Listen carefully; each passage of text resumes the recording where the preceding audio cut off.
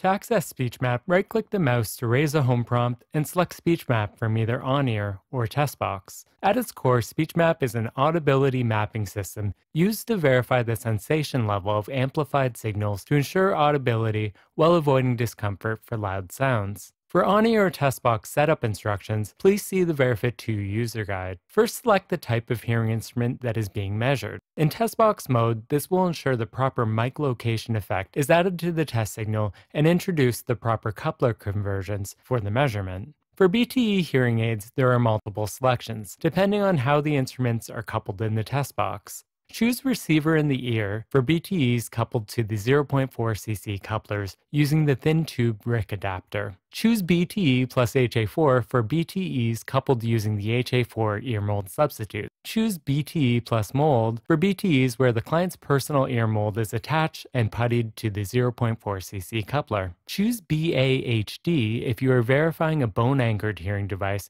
using the optional Verifit skull simulator. If BAHD is selected, Speechmap measures output in dB force level and makes use of dial level hearing thresholds. In test box mode, selecting the hearing instrument coupling and venting characteristics applies a venting simulation to improve simulated real ear measurement accuracy for vented fittings. This venting simulation accounts for the total overall SPL that will be measured at the eardrum via the combined effects of amplified sound being vented from the ear canal and direct environmental sound entering the ear canal through the vent. Select whether the hearing instrument coupling is a mold or custom earpiece, or is an instant fit dome or sleeve. Next, select the venting characteristics. If mold/custom is selected, venting can be set as none, occluded, small, medium, large, or open. If dome/sleeve is selected, venting can be set as none, power/double, closed, semi-open, or open. Choose the coupling and venting option that best represents the client's earpiece for the current hearing instrument fitting. Note that the none vent condition does not apply any vent simulation and results in equivalent test box measurements to 4.22 or earlier software versions. In on-ear mode, select whether the coupling to the ear is occluding or open. If open is selected, you will be guided through a stored sound field equalization procedure when a test signal is played. Before beginning real ear measurement, select Ambient Level Check to measure the ambient noise level in the room to ensure room noise will not adversely affect the speech input levels you will be testing. Select Audiometry. Choose the desired fitting formula from the drop-down list. Note that the selectable options in subsequent drop-down menus are dependent on the fitting formula selected. If DSL Child or NL2 are chosen, a selectable age menu will appear. This represents the age-appropriate data used for various transforms, particularly RECD.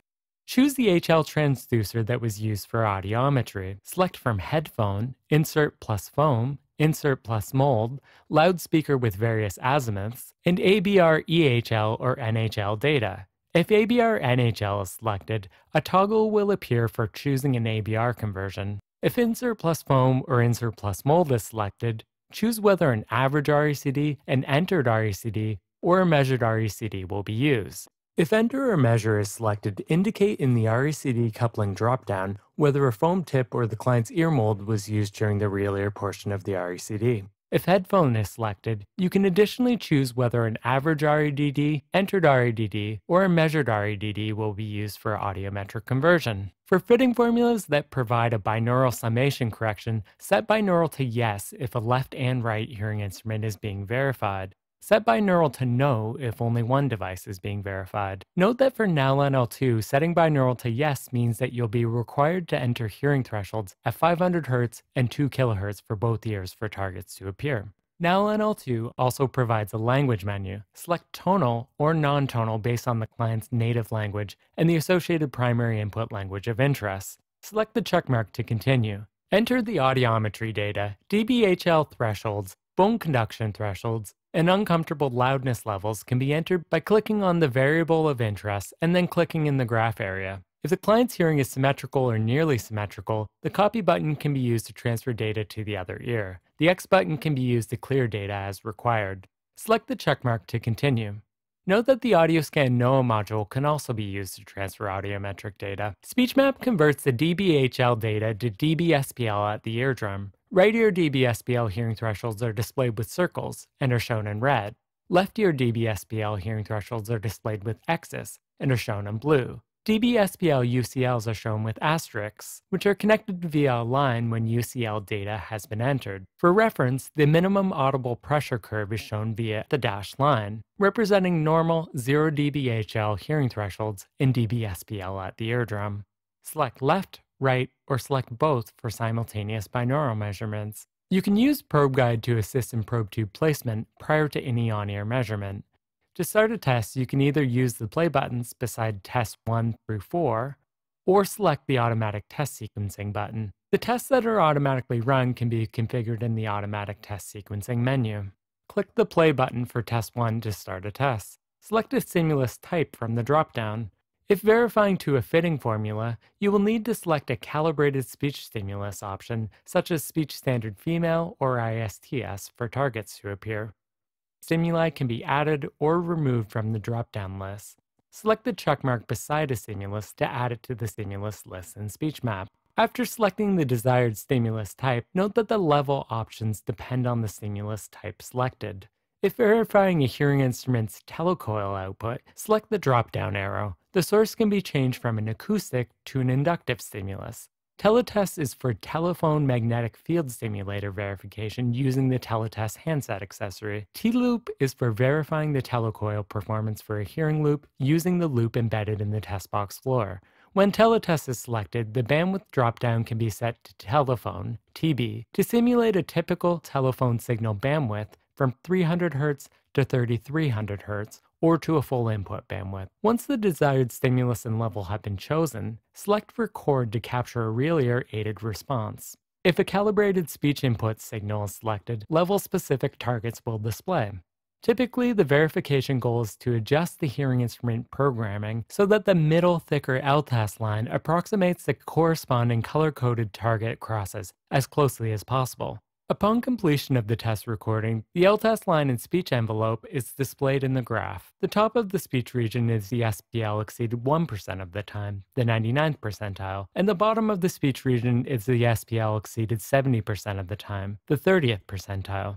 This range will change with talkers and will be reduced by syllabic compressors, clearly showing the effects of adjustments to the compression parameters. In addition, a predicted unaided speech envelope at the tested input level can be hidden or shown for comparison to the corresponding aided speech envelope.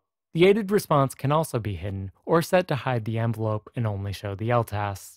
Proceed to make additional measurements by selecting Start Test, choosing the desired test signal and level, and selecting Record. For a typical hearing aid fitting, hearing aid output response is measured for soft, average, and loud input levels. The maximum power output should also be measured to verify that loud sounds do not exceed the client's predicted or measured uncomfortable loudness levels, as represented by the asterisks. For DSL5, additional targets will also appear for the MPO stimulus, which should be matched as closely as possible across the frequencies. If desired, the Speechmap graph scale can be set to display delta target for more precise fine-tuning of a test response to its associated prescriptive targets. Select dB retarget to view delta target. Each measured test with prescriptive targets is replotted on a zoomed-in graph scale, showing its delta, or difference in dB, from targets. In delta target view, prescriptive targets are flattened across the 0 dB line. The goal is to simply aim to match the colored test curve to the 0 dB line in the center of the target crosses. Doing so results in a perfect match to target across frequencies for the input level being used. Autobars show SII or RMSE values. Autobars for measured or aided data are the same color as the corresponding test curve. Gray autobars show the predicted unaided SII or the unaided RMSE for the same input and speech level and can be used for counseling and comparison purposes. If the fitting formula is set to DSL adult and autobars are toggled to show RMSE, the normative RMSE range for the client's pure tone average will display for input levels of 55, 65, and 75. As with SII, if the end of the autobar falls between the two vertical lines, the RMSE value is within the research-validated normative range for the hearing loss. If the fitting formula is set to DSL child or DSL adult and autobars are toggled to show SII target ranges will display for input levels of 55, 65, and in addition at 75 for DSL adult, indicating a normative SII range for the client's pure tone average. If the end of the autobar falls between the two vertical lines, the SII is within the research-validated normative range for the hearing loss. If the SII autobar is clicked, the quick access SII counseling graph is displayed.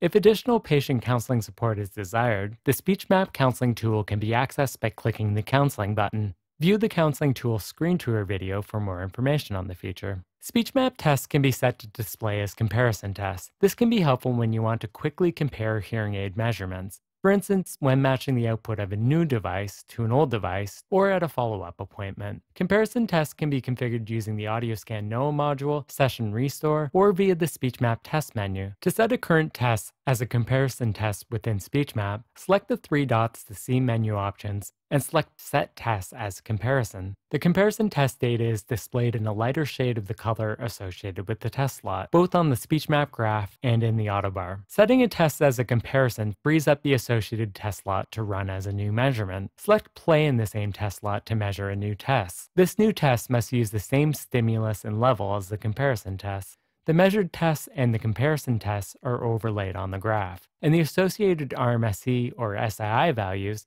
are shown side by side in separate autobars, allowing comparison data to be used as a guide. The comparison test can be erased by clicking Clear Comparison Test. Likewise, the current measured test can be erased by clicking Clear Current Test. If desired, the Speechmap graph scale can be set to display delta comparison for easier fine-tuning of a test response to match a comparison test.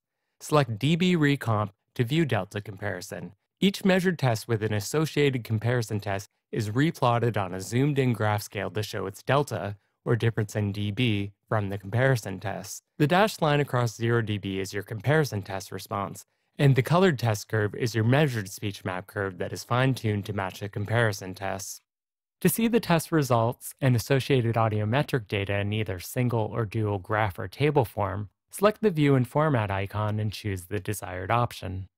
For more information on Speechmap, please see the Verifit2 user guide.